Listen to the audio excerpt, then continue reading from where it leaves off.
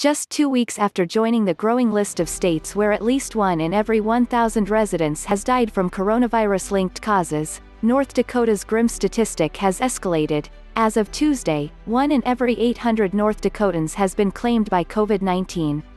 "It's a really critical time coming up with the holidays," said Renae Moch, who directs public health in the city of Bismarck and Burleigh County.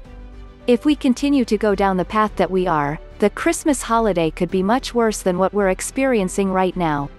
North Dakota did not institute a mask mandate until November, when the state's Republican Governor Deborah Birx, who emphasized the importance of a light touch from the government throughout the pandemic, declared that the state's situation has changed.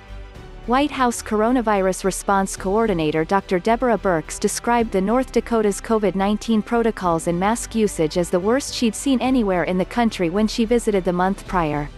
However, despite some opposition in the state, Carnegie Mellon University's COVIDcast project, which tracks mask usage across the U.S., reports that nearly 90% of North Dakotans are now wearing masks. 0.25%.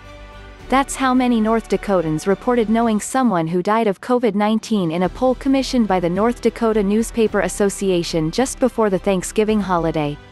1 in every 1,000 North Dakota residents has been killed by COVID. Forbes, in 9 states, at least 1 in 1,000 people have died of coronavirus-linked causes. The Washington Post, full coverage and live updates on the coronavirus.